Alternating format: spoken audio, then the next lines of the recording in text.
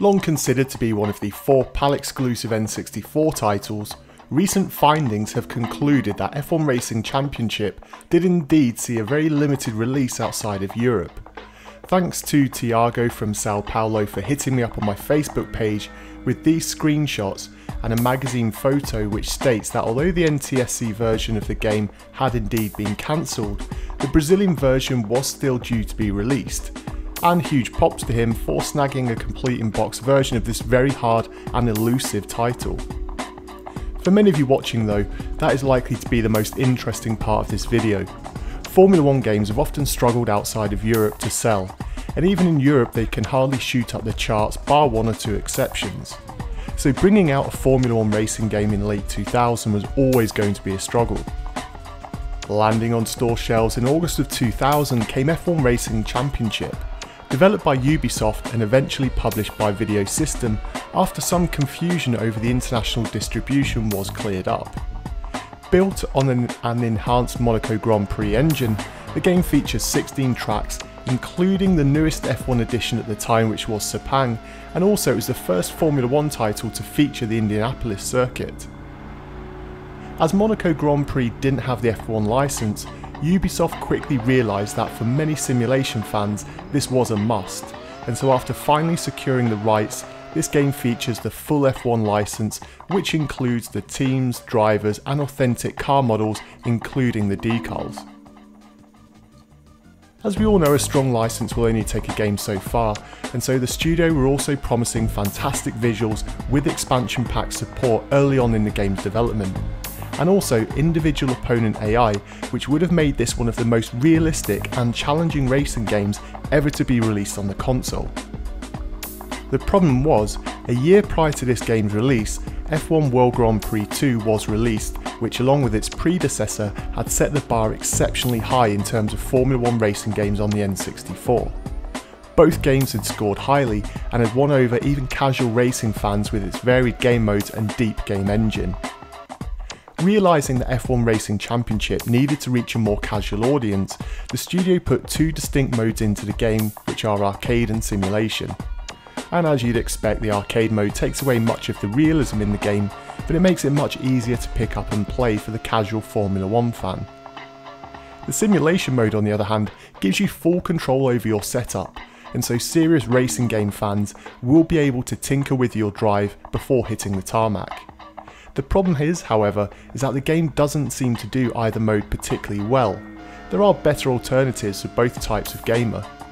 Fans wanting a more casual Formula 1 racing game could delve into Monaco Grand Prix, for example. Those wanting a more serious and realistic racing game will be much better suited to playing F1 Grand Prix 1 or 2. Saying that, if you fancy playing this game today, the PlayStation 2, Dreamcast or PC version would be much more recommended by me.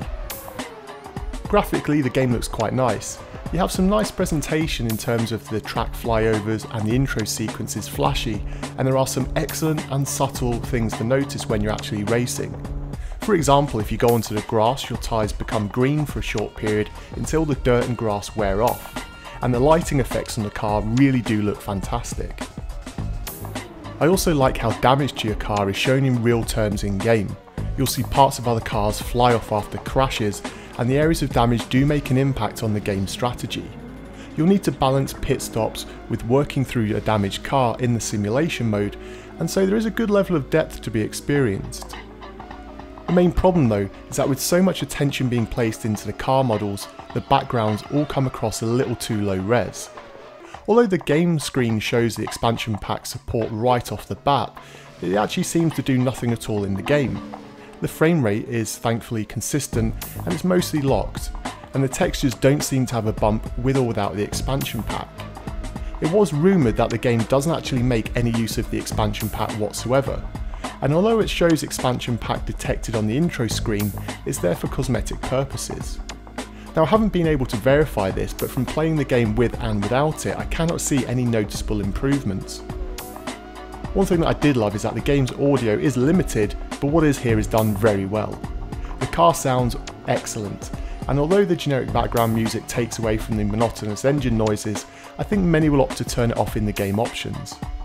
Crashes have a nice real deep richness to the sound, and the only time I experienced some terrible audio in the game is when you enter the pit area. Because of the effects, they all sound way too tinny and they have a dreadful rattle to them. As you'd expect, the game can also be played with a friend, but with no 4-player support you're likely to have no more than a few races here before realising you could be doing much more with your life. If you're both F1 fans, however, you may get a kick out of picking rival drivers from back in the day, or even teammates and attempting to assist each other when racing. The game's controls too cannot really be faulted. The analog stick gives you great precision when racing, and with race assist turned on, like the race line, you'll find that this is one of the easier racing games to get into, but it will take you some time to master if you find that you actually enjoy this game. The biggest problem for me though is that this game is just an okay title. It doesn't really excel in many areas, and there's maybe 1 or 2 other racing titles on the system that do a much better job of presenting and giving you a Formula 1 experience. I don't think many of you will have had this game back in the day, and so I'd love to know what you make of it.